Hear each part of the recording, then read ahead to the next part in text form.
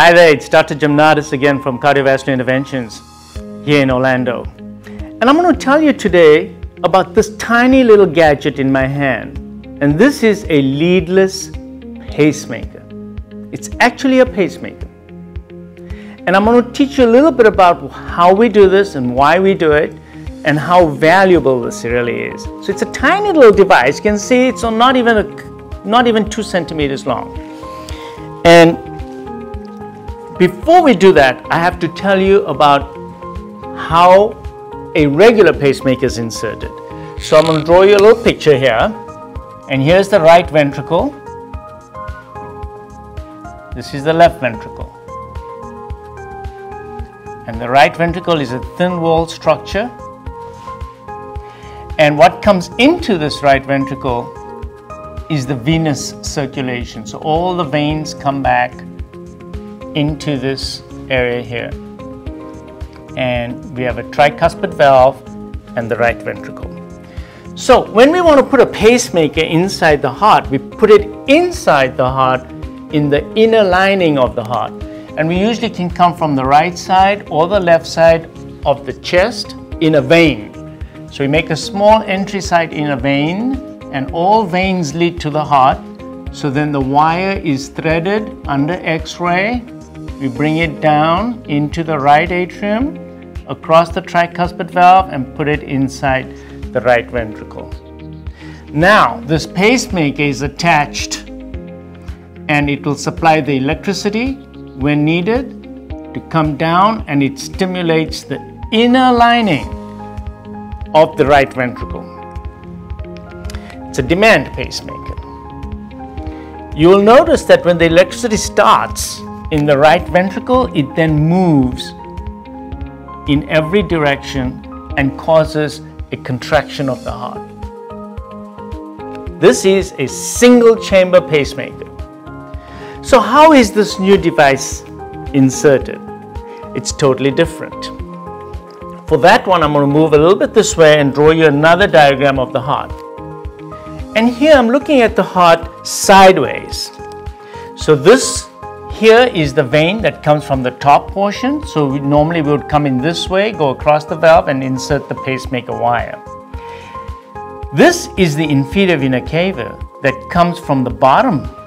And all the venous blood goes up, comes into the right atrium and then into the right ventricle.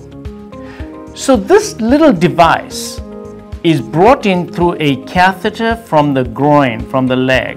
So we take a hollow tube and we put this hollow tube into the right ventricle like this. So now we have a hollow tube that goes from the groin up into the heart.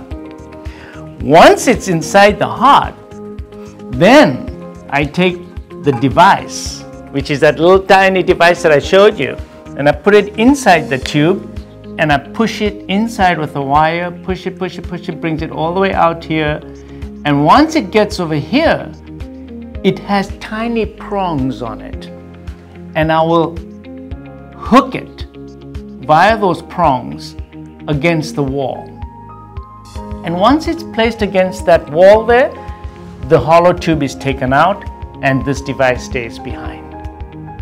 So this is a device that basically hangs on to the wall of the right ventricle, and it will supply the heart muscle with the electricity that it needs.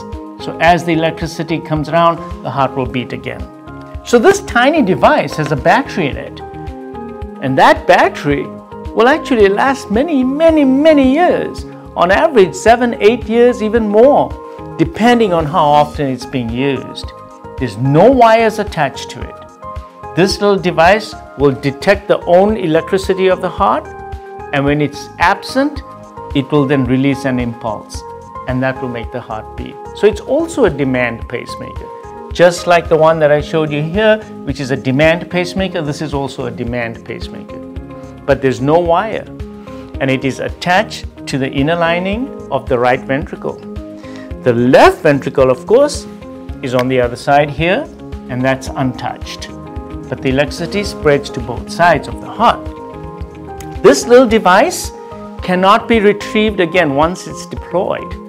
Once it's in there, it's always going to be there. So when it goes out of battery, then what do? Then we simply insert another one.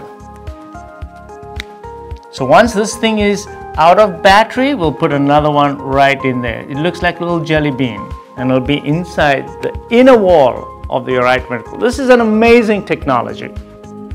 Right now it's only being used to pace the right ventricle, but we are in the process of seeing newer technological advances where it will eventually sense the electricity in the upper chambers and pace in the lower chambers.